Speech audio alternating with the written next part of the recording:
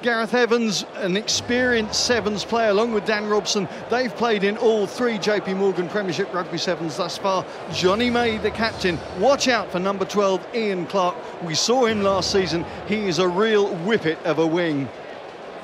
For Exeter Chiefs, well, they've gone with their novices, they've gone with their academy. Lots of young guys looking to make an impression. Mike Pope, really a Sevens specialist, wearing 4. Luke Trahan, Welsh Sevens, a very experienced Sevens player. It's going to be down to those 2 to really direct traffic in this first game.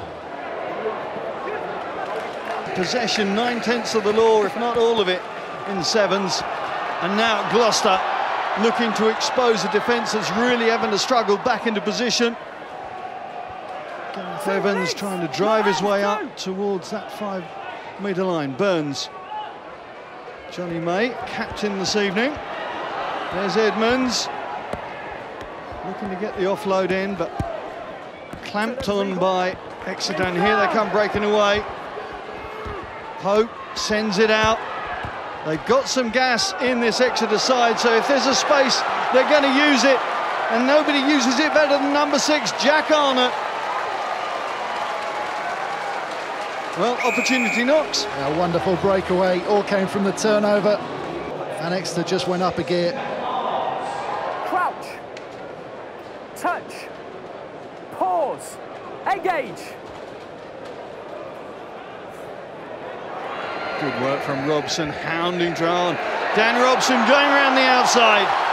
And Dan Robson gets the Shed up on their feet. Well, they're up on their feet already, but with a try on the board for the home side.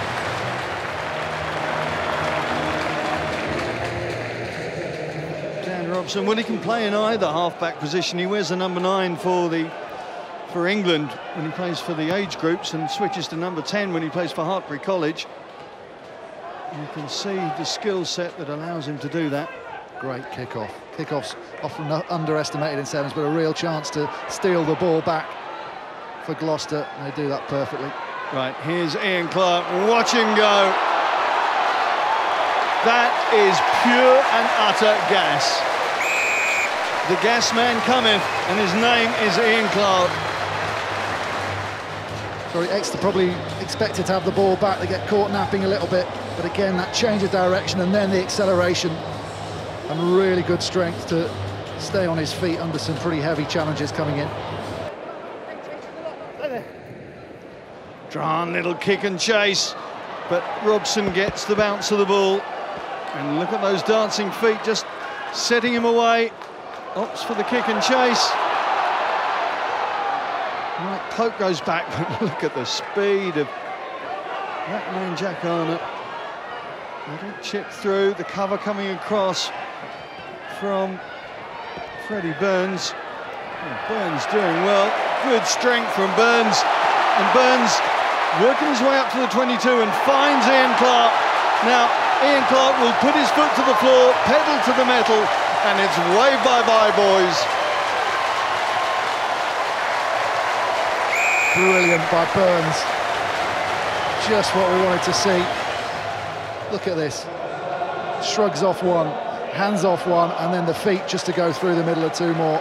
And then 4 defenders taken out. There's nothing that the boys in pink can do to keep their eye on the speed man on the outside. Oh, Burns just biding his time now. Johnny May slaloming his way through, gets the ball away. Edmonds shepherds it on, and the cutback is inside, and that's Gareth Evans with the 4th try for the home side. Johnny May makes the right decision. Good spatial awareness of what players he's got outside and what they're faced with. Didn't hold on himself.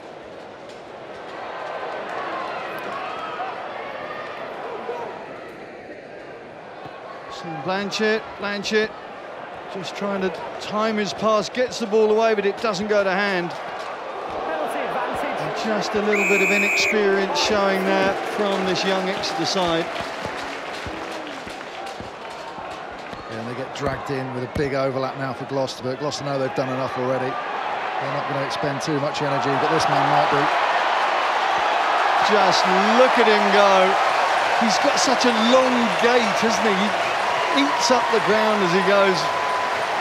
Surely it cannot be too long before he moves up to England's senior level.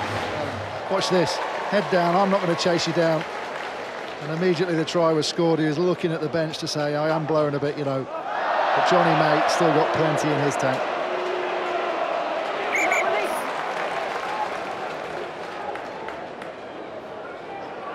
It's worth mentioning Gloucester's defensive effort as well. They've been fantastic in attack. They've looked so comfortable. Even when they're broken, their scramble defence works their way in.